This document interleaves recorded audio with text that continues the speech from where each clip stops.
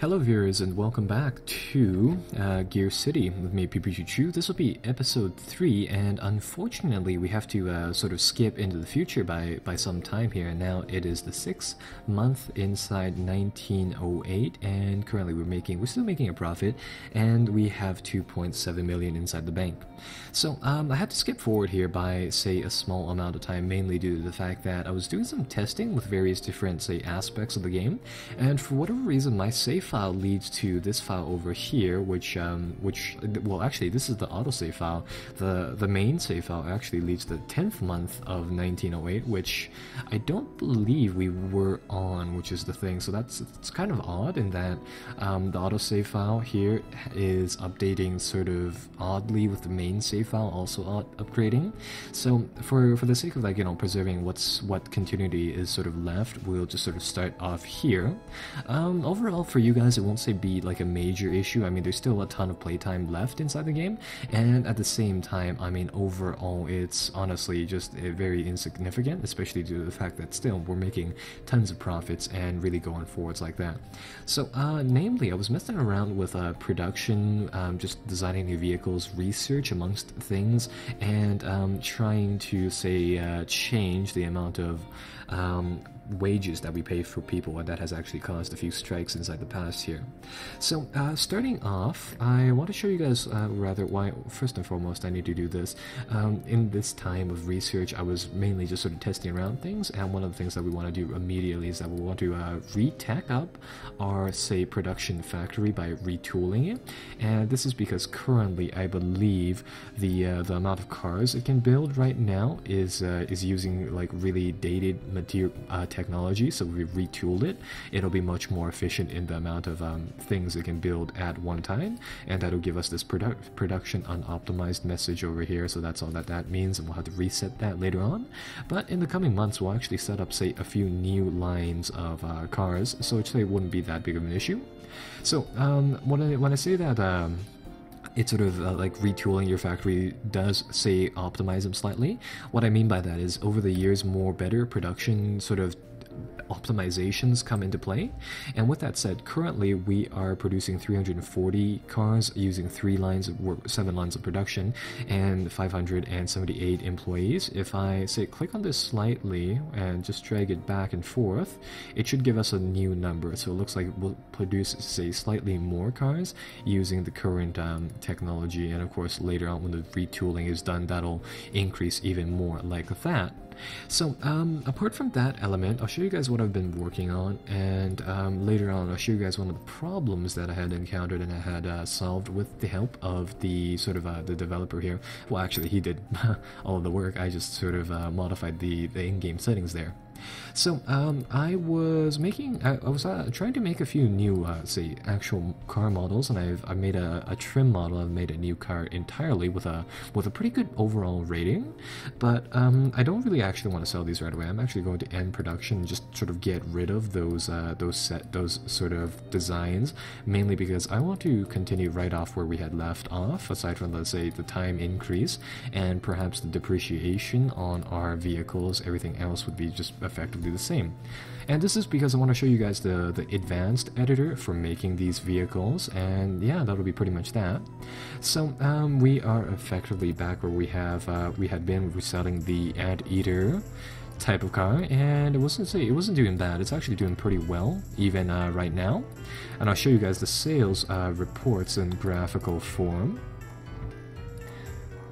So yeah, this is the graph for it. We were selling that one model of car for the longest time, and as you can see here, right until 1904, this 1904 jump was due to the fact that, if you guys remember, we had upgraded those factories, and as you can see here, there's a slightly gradual, say, a slump in the amount of cars we were pretty much selling there, and then there was a bit of a rather harsh, sort of sharp jump down because of the strikes, but now it should be going back up, seeing as how we're making $109 sort of $1,000 here. Right, so going from there, we're gonna hop back into this design panel, and as you saw there, we had a pretty decent car, 20 quality car. So right now we want to make a new one, something that's comparable, and we'll do the advanced designs right there for it. So we're gonna go to chassis. We're gonna build an entirely new chassis, entirely new engine and gearbox to sustain it. And we'll really just go on that angle right there, and yeah, pretty much that. So the game has advanced further in time, meaning that a few more of these options will appear, and the general idea behind building some of these advanced parts is that you sort of effectively pick out the archetype of whatever you want to build here. So for example, there are different chassis types, or rather frames for it, like the ladder frame and the carriage frame, and these are effectively just modeling technological advances and different techniques.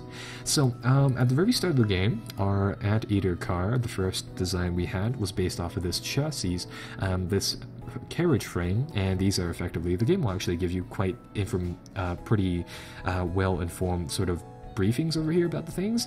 These are effectively early sort of horse carriages converted. They're very cheap, but they're also very inefficient. So now, since we've sort of gone forwards in time, we can build this one now, the ladder frame. This one is still decently cheap, but it's also strong at the same time. And the first car that we had built, durability was, say, something that we were lacking on. However, this thing isn't, say, very good at handling performance, but I mean, either way, this will be better than what we had before. So again, I mean, technology is pretty important. We want to tech up here, so we'll go with that. We'll make a forward engine, front wheel drive sort of thing, seeing as how this is again another modern sort of invention at the time. And this one, it's very cheap, relatively cheap to, say, manufacture and just generally make, and it's pretty compact as well, making it rather nice. However, say they are below average in their performance, which to us, I mean, making, say, a cheapo car isn't really the biggest, say, problem. And we're just going to put down to suspension attachments. Quite honestly, to me, there's not, say, too much variance inside the first few of these that you get. And again, I mean, all early cars were pretty bumpy on the road, and these are just slightly different variants of cheap but very ineffective suspension systems. And I think the trailing arm is the latest one. It's more complex and it's expensive, but it's slightly better than the other systems that we have. So we will, I think we'll just call this chassis the stock. Oh, there we go, we'll call that a stock. And that'll bring up to this panel. And quite honestly, I mean, the actual blueprint background here is mostly just filler. All we really have to keep track of is the chassis quick details over here and the ratings and all that stuff here. Actually, the game will actually give us this small advice sort of bracket right here in the bottom sort of right corner of the screen. And this is a pretty useful thing to gauge how your car will do, or rather how your module and car will do later on, although it has the tendency to give you, say, advice to build, say, a pretty expensive car for what it's worth. And with that said, you might not want to follow it to the teeth, but definitely keep its advice in mind. Right, so yeah, again, all we really have to keep track of here, rather the things that I like to keep track of here, is the frame weight, the maximum engine size that you can attach, and of course the rating meters, the actual estimated unit cost, and the amount that it costs to design this particular thing here. So what we can do is that we can click all of the buttons down here to open up these different slider panels, and you effectively use these sliders to tell your engineers what type of chassis you want to go for here, and you can pick from the various different things. So let's just go from the left to the right here, and we'll just pick things out like such. So starting off, frame dimensions is something that I don't, say, particularly care for, so this will be a pretty fast one to do. Overall, it'll just be, say, different settings over here. The main things that I want to keep track of here is the maximum supported engine is the big thing.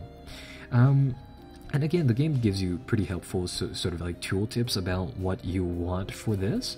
And I think what we want to go for here is something that's slightly leaner, so lighter. I want to keep the weight maybe around 145 kilograms. But I think the first thing I'll check is down here, the maximum supported engine width. Overall, I want to make, say, a pretty small but robust engine here, so I'm gonna give an engine dimension of, I'm taking a look at the inches over here, so I think we'll go with 28 by 24, which sounds pretty good.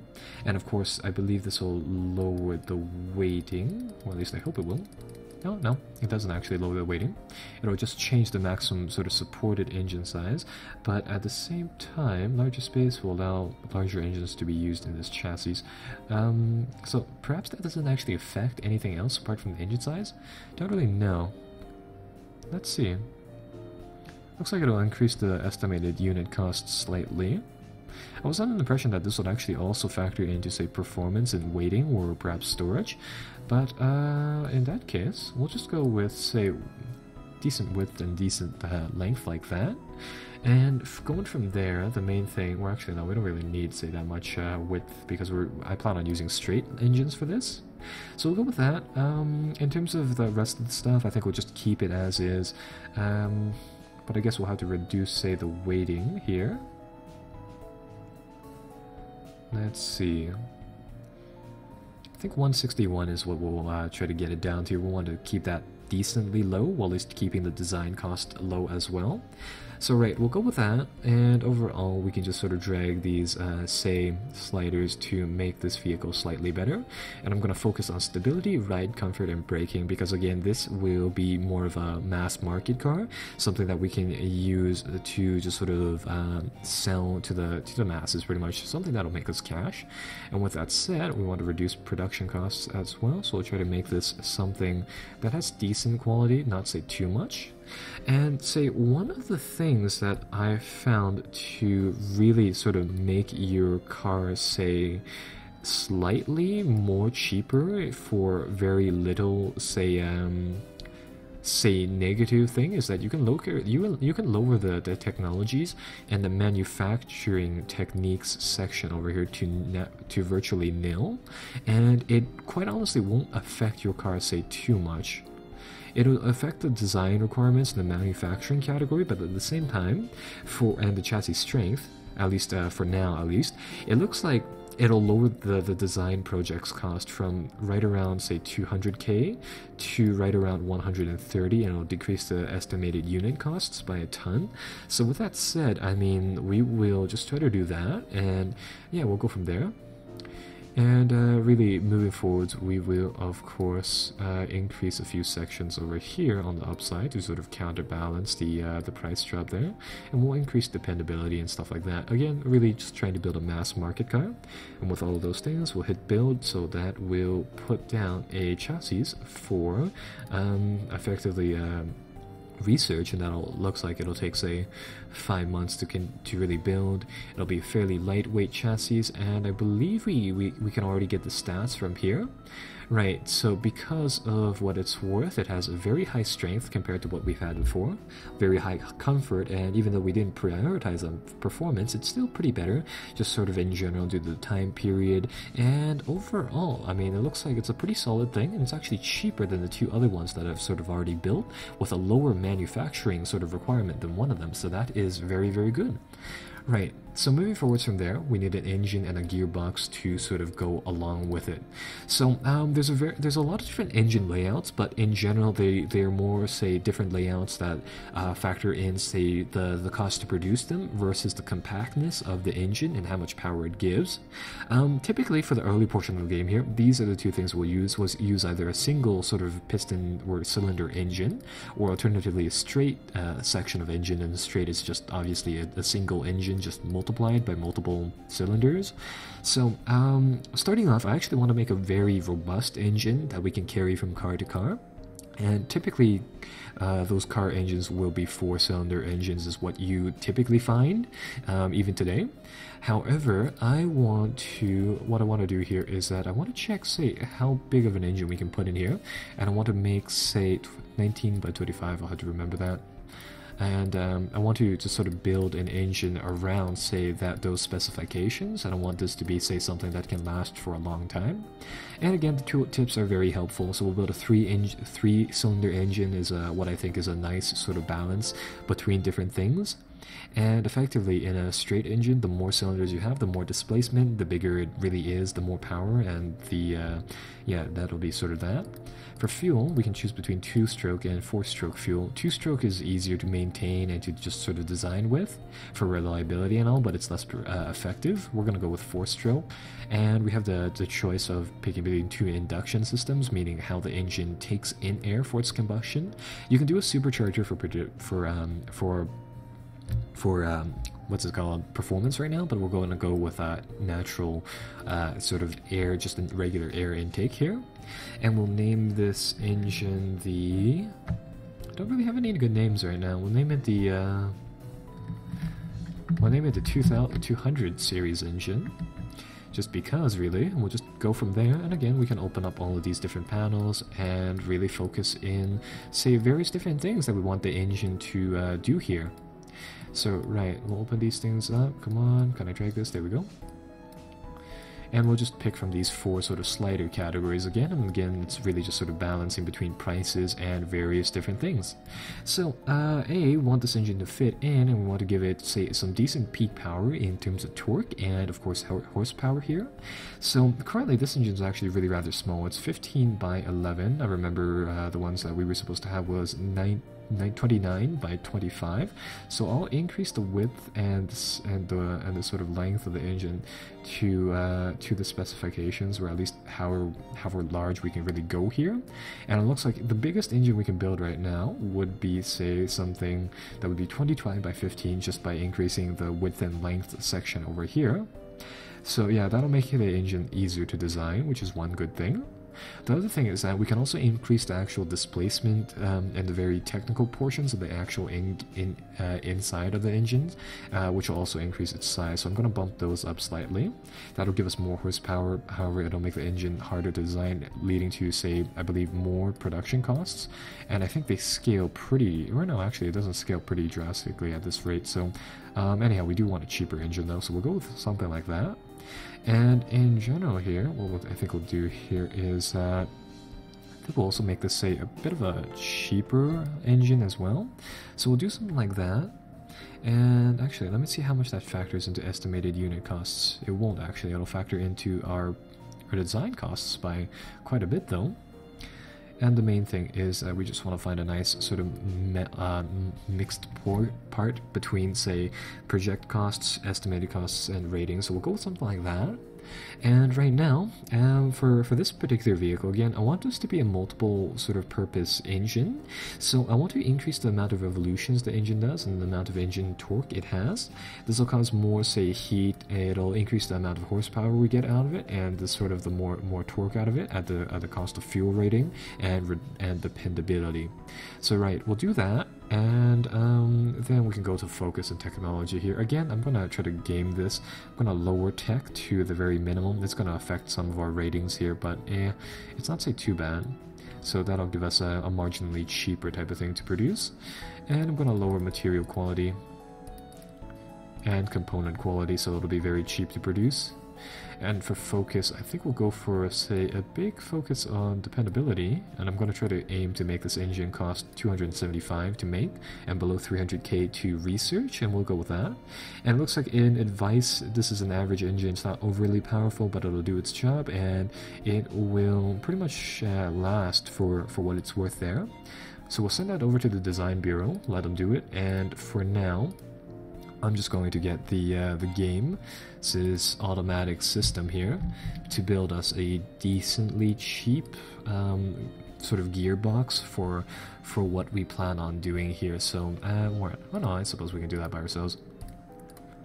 Right, so again, for gearboxes, there aren't, say, too many options. You really just pick the type between automatic and manual. Currently, there's only manual, and you really pick up the amount of gears. The more complex it is, as in the more gears it has, the bigger, the more expensive it will be. The lesser, obviously, the less features there will be. So I think we'll go with a 3-gear setup. I think that is pretty much what it's good for there. We'll gear it for generic use, and we'll name it the flat, I guess. Right, so yeah, for this portion, for the gearbox, it's relatively simpler than the other sections. But what we want to do here is because we have a pretty I would say a pretty powerful engine at least, we want to gear this to for performance sort of focus. Now these focus things is that we have to say we have the option to increase focus on one section. Probably should have talked about this earlier, but at the same time, it makes it so that the design costs go up very hard, because it makes it a harder job for the designer to do its thing there. So what I want to go for here is, say, a not exactly an easy to shift sort of design, but something that's sort of based around the idea of carrying the pretty relatively powerful engine that we have set up here for what it's worth. And again, we can lower the material, the component, and the technological manufacturing technique